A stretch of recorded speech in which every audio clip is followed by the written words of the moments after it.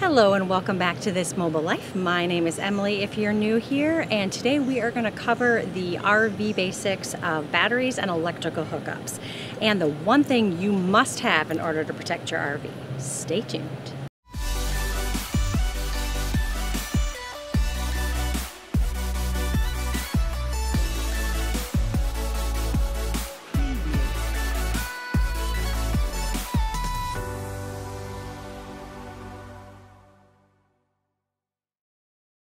Welcome to part one of our three-part mini-series on RV electrical hookups, or basics 101.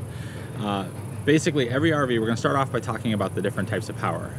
Pretty much every RV, whether it's a motorhome, a travel trailer, a fifth wheel, something like that, they're all going to have usually two different types of electrical systems. You're going to have a 12-volt system, and you're going to have a 120-volt or 110-volt system. The 12-volt system is the system that runs off the batteries in the RV, and the 120-volt system is the one that's going to run off of the outlet that you plug into for your shore power. The 12-volt system is going to run things like your lights, your fans, maybe your fridge, depends on your configuration. And the 120-volt system is going to run, the regular things you plug into a wall outlet at home, whether it's a computer, a vacuum, it might run your refrigerator. You might also have a propane refrigerator. It's going to run pretty much your normal stuff that you plug into your house when you're in your RV. When you do go to plug your RV into an electrical outlet at a campground, or maybe you have a hookup at home, there's two different types of connections you're typically going to see. Typically you're going to have an outlet that looks like this. That's a 50 amp outlet. It's going to have 3 blades here and a ground up here. That's what you're going to plug your larger RVs into.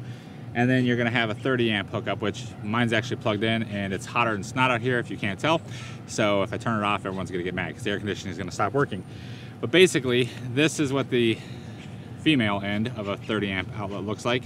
It's going to have 2 plugs and a ground, two legs and a ground, whereas the 50 amp is going to have the 3 legs and the ground. What type you have really depends on the type of RV you have. For the most part, you can use either type of plug to power your RV, but there are definitely differences. The bigger, huge RVs, big fifth wheels motorhomes, are typically going to have a 50 amp system. Smaller motorhomes or travel trailers are going to have the 30 amp system. Basically, what that means is you have more power that you can pull. On a 30 amp system, you are limited to being able to pull 30 amps of power from that outlet before you trip the circuit breaker. On a 50 amp system, there's actually 2 hot legs and 1 neutral leg, and you can, this is arguable depending on who you talk to, but you basically can pull almost 100 amps of power. So if you have a very large RV, you're going to have more things that are going to consume more power. It's technically called a 50 amp circuit, but both legs have 50 amp breakers on them. And as long as you don't overload the circuit, you can pull a lot more power out of that system. Now, if you have a 50 amp RV and you take it to a campground that only has a 30 amp hookup, you can still plug in. You're going to need an adapter. These are the type of adapters that you can use. So there's a ton of different ones of these, and just depends on what you're trying to do. This particular one is designed to plug into my cord, and it's a 30 amp outlet that'll actually let me plug it into a household outlet. This is like if I'm gonna go stay at a family member's house, I'm gonna plug into their outlet outside their garage or something like that to keep the system topped off. This is the type of adapter I'm gonna use.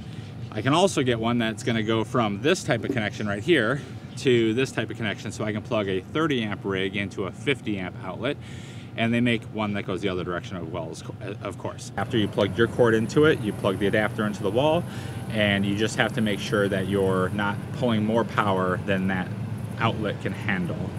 There's a couple things you can do. You can turn your battery charger, you can adjust your battery charger settings, you can turn things off in the RV. Just be aware when you are plugging a high power rig into a lower power outlet, you need to just be careful you don't overload that circuit, or you're just going to trip the circuit breaker. The alternate is true as well. If you have a 30 amp rig but there's only a 50 amp outlet, you can get an adapter that will allow you to plug a 30 amp plug into a 50 amp circuit and power your rig. Now, while we're on the topic of outlets and plugging things in and tripping circuit breakers, there's an absolute must-have if you don't already have one or don't know about them, and that is a surge protector for your RV. This isn't like the little surge protector you plug in your computer to at home. This is a device that will protect your RV from all kinds of bad things that can happen. When you go to a park, you don't know how high quality the wiring is, you don't know how old it is, or if it was even wired correctly.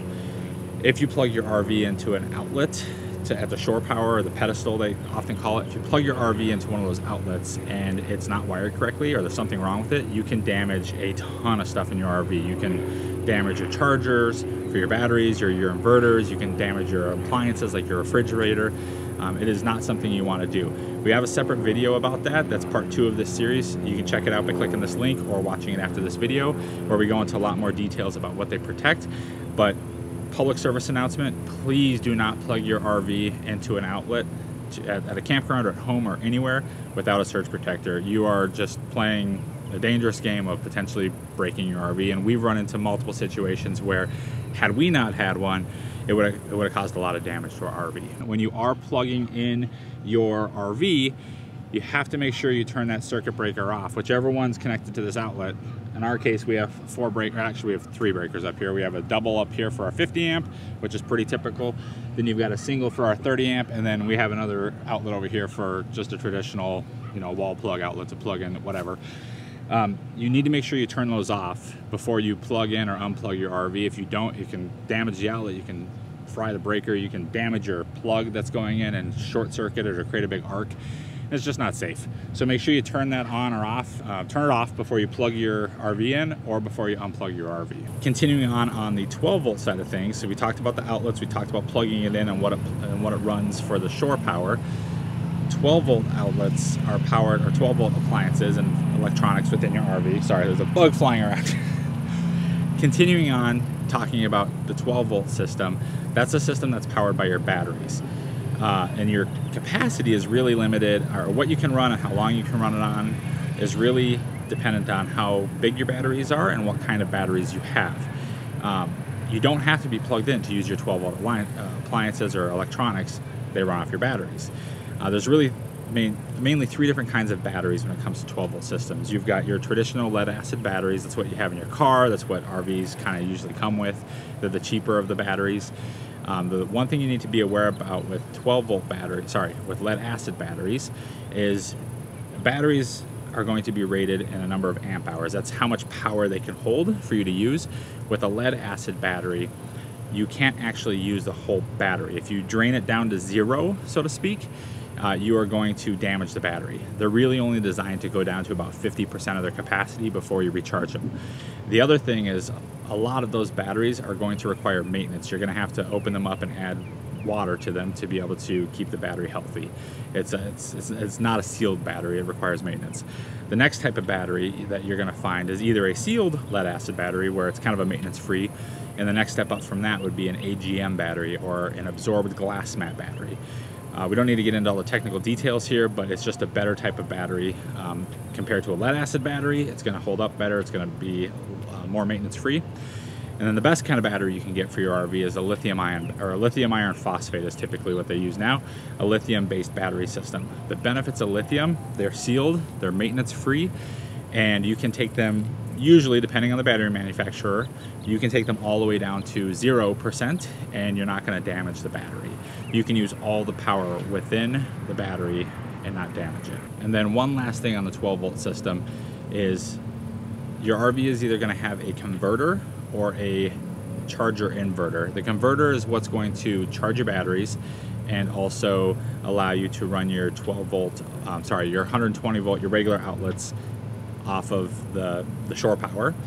Or you can have an inverter charger. An inverter charger is really nice because with a converter, it's only going to work when you're plugged into the shore power. Your 12 volt system's always going to work, but your other outlets and appliances and your household electronic plugins are not going to work unless you plug into shore power. With an inverter charger system, you can run the inverter, and that'll actually take the power out of your batteries from 12 volts and convert it to your household electricity type, the 110, 120 volt system. So you can actually run your electronics and your devices and things you plug into the wall off of your batteries while you're not plugged into shore power. As we talked about earlier, if you get nothing else out of this mini series, please understand what a surge protector is and why you need one for your RV. We're actually going to be talking about that in the next video, part 2 of this series. If you got content out of this video that you found helpful, please click that like button down below. It helps YouTube let other people know who are looking for similar questions to be answered. Otherwise, we'll see you in the next video.